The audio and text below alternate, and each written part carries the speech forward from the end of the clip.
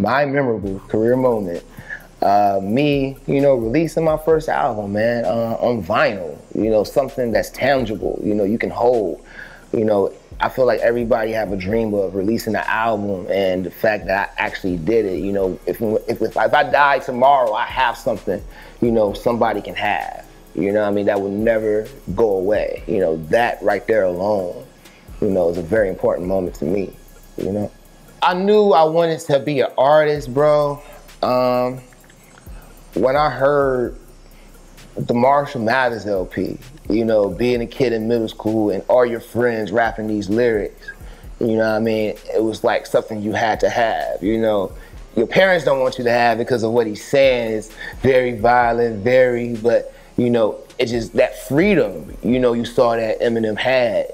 And it's like, man, if I can put words together, I can do that. I will, So that right there definitely was a moment that made me like, yo, grab that mic, Right now, man, I'm working on a project called 360s, man. Just building it. I just got in touch with Apollo Brown, man, so keep an eye on that, Just building, man, just trying to make a big name for myself, so look out for 360s, man.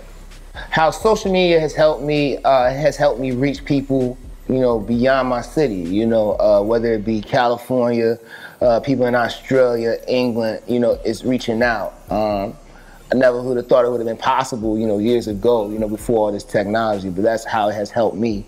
I feel like YouTube, helps give people the vision to see, your music come alive, So I feel like YouTube is great, for people who can't really, get a grasp of it, if they just hear you, audio, just hear the audio. I feel like, YouTube really gives people the sight and the vision of, what you're trying to capture, through your music.